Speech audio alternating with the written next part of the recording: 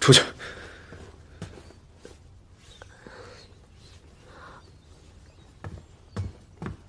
我让你出去，我自己来就好，别动。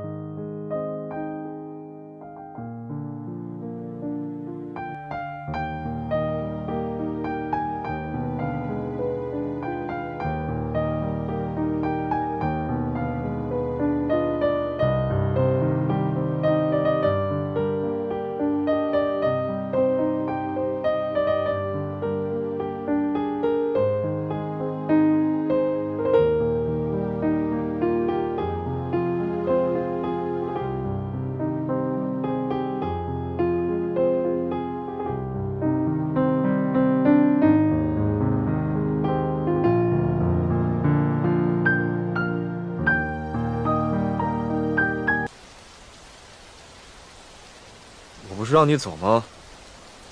怎么没走啊？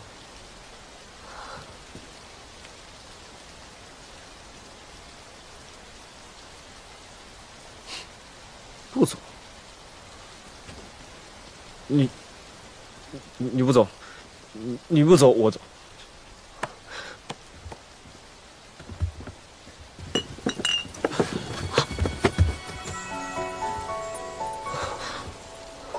你怎么？原来殿下新觐见上的人是我呀！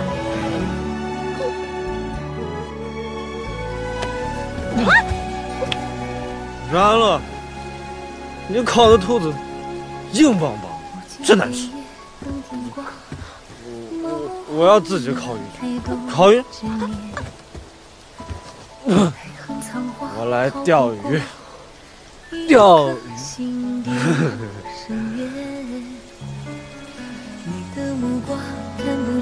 钓一条大鱼。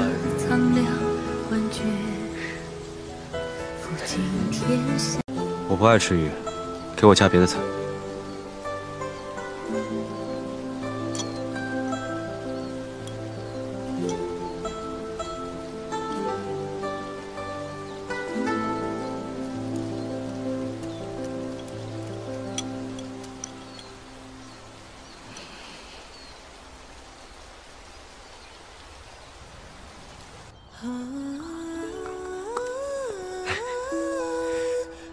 怎么样？太子殿下，你手有毒啊！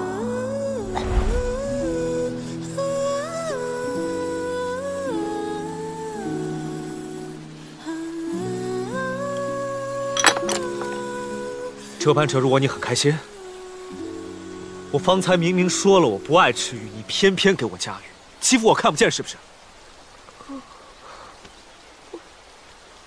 照顾我的这些日子，你大概也知道我是大靖太子。原本你是帝家家主的人，我不好推辞，但你却这样敷衍我。可是帝家家主让你这么做的。我从小到大，还从未吃过如此难吃的东西。我乃堂堂大靖太子，即便是瞎了，也断不会沦落到此地步。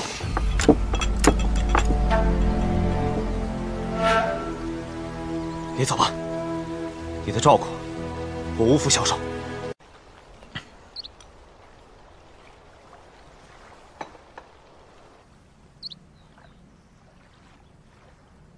对不起，我治不好你的眼睛。无妨，过几日你便离开吧。不行，你身体都还没好，而且你眼睛看不见，身边不能没有人照顾。无双公主，我多谢你救了我一命。如此大恩，韩烨没齿难忘。只是韩烨哥哥，我知道你不想见到我，可是如今你什么都看不见，如果没有我，你要如何生存呢？我会一直照顾你，直到你的眼睛好了，或者是安乐姐姐他们过来接你。你将消息传递回去了？没有，自从两国交战之后，北秦和大境便再无往来。我没有办法传递消息过去，我也不敢跟哥哥说这件事。陌生公主，麻烦你答应我一件事。好，你说，我一定办到。请你不要把我活着的事情传回去。为什么？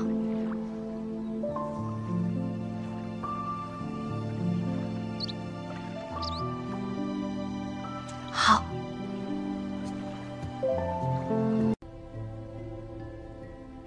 这么多年了，无论是我还是禁言，总要留下一个人成为人质。如今朕的太子已经失踪了这么久，而你声势显赫，如今又加上了一个帝敬言。帝梓元，如果将你换成朕，你又当如何？君重不如国，国重不如民，这是我幼时父亲告诉我的。我帝家从来要庇护的都是大晋的子民，我姑祖母如此，我父亲如此，我帝梓元更是如此。不，朕不信，朕不信啊！朕不相信你们帝家就没有问鼎之心。